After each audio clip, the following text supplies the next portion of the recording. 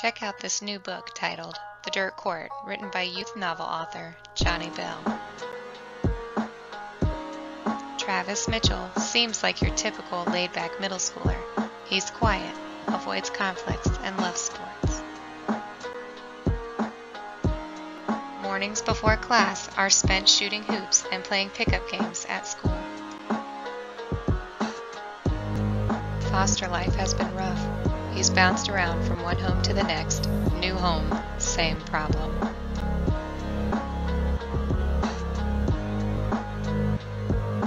The one memory he holds close is of Smiley Court Apartments and watching Uncle Eddie on the blacktop.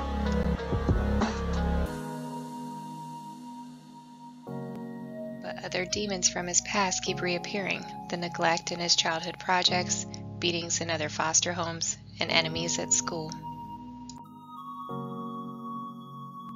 Plus, Travis is constantly reminded that adoption chances are getting worse. Can Travis avoid the monsters in his mind? Where can he run to? Who will help him? Pick up your copy of The Dirt Court to learn how Travis's story turns out. Check out Johnny Bell Books on Twitter or visit Amazon to purchase your copy.